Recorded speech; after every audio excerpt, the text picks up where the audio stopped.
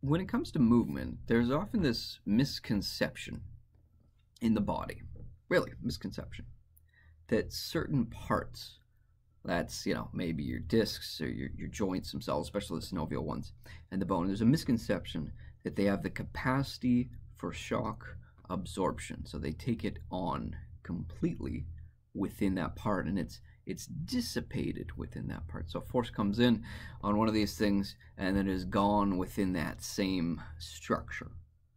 And we could argue that this is happening. It certainly is to some extent. And we could even say it's connected all the way down to a cellular level. So it could be taken entirely within that part. But many of the things we put our body through, many of the structures we're supposedly dissipating or shock absorbing with, really don't have the capacity to take on that kind of force, that extreme amount of force. And they're actually made in such a way to stop that from happening entirely.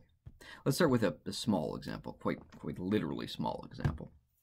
In the form of our bone, it's specifically the compact bone. On the inside of this bone, this is a cross-section, by the way, we've got our spongy bone. Don't worry about that. But between the concentric layers, the circular layers of bone, there is a ton of collagen, little collagen fibers that run between these layers. And interestingly, one layer will go one way, and then the next layer after that, it will be organized in the opposite way. Let me just clean this up for a second and superimpose a much better version of this. So it turns out we've got all kinds of different directions of collagen going back and forth between these circular layers of bones. And so when it just so happens that a big kind of twisting force or a bending force comes in, whatever direction, there will be layers of collagen to help support that. Meaning that even though the bone, which is a relatively brittle structure, even though that can't take on those types of forces, the collagen between will be able to stretch and essentially dissipate that force to take it from one layer through to the next, all the way through, and it'd be a lot more layers than I've drawn here, of course, but all the way through, slowly and gradually moving through the structure and making it non-damaging. And this is a great example of the small, but it's actually what happens in the bigger structures as well.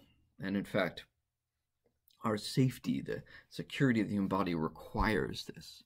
And it needs to transfer, just like it did in the bone, it needs to transfer from the small to the big and the big to the small, all throughout the entire body. So let's say, for instance, a big impact happens. I don't recommend this.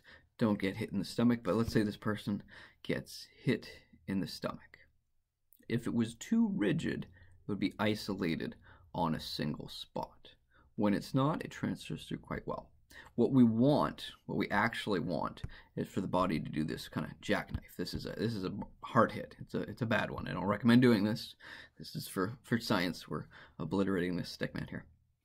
Now let's say this happened, but it was concentrated just on a singular spot. It loaded up on one spot in particular. I'm going to say in this case, it's like L4, L5, because we get a transition from, an extension curve higher up as we go into more of a flexion curve lower down. Not a big deal.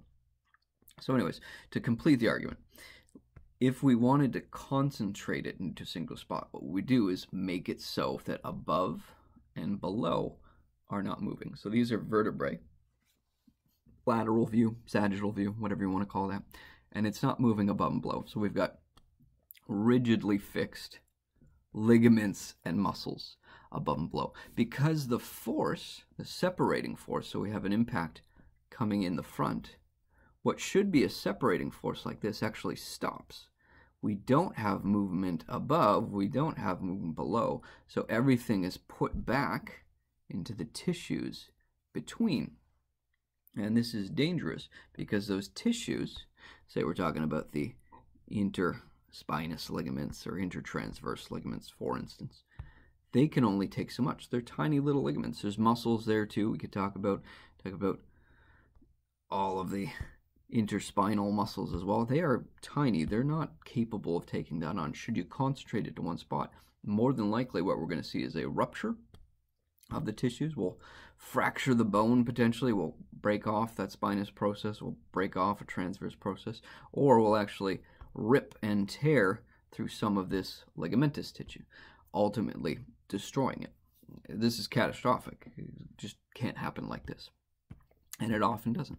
So let's instead say we take this hit to the stomach, knocks us back fairly far, and our body, ideally, jackknifes. Again, this is what we want to happen. This is what is a good result, believe it or not. Hard to believe. They obviously don't want to get hit, but this is the best of the situation. Now, what is supposed to happen, what happens in an ideal situation, is that as the body does this maneuver, it sends the applied forces, the impact forces, up and down. Even though we're getting hit here, we actually want it to end up going pretty much the whole way through the body, whether that's to the top of the head or the bottom of the feet as best it can.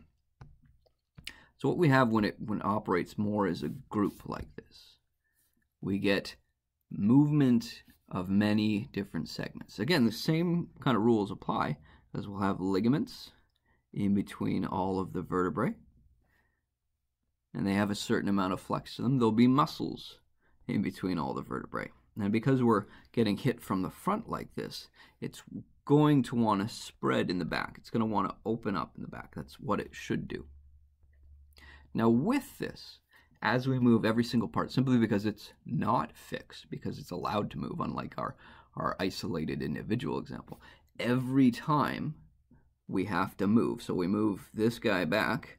Every time we move a ligament or a muscle, it takes a little bit of energy. So as those ligaments and muscles move, just slightly, it dissipates. It uses up some of the energy. It changes kinetic force into a different form. And as we move other parts, as we move more of the column up and up, we spend more energy throughout the body. So nothing gets the full effect of the force. Nothing gets the full brunt of it.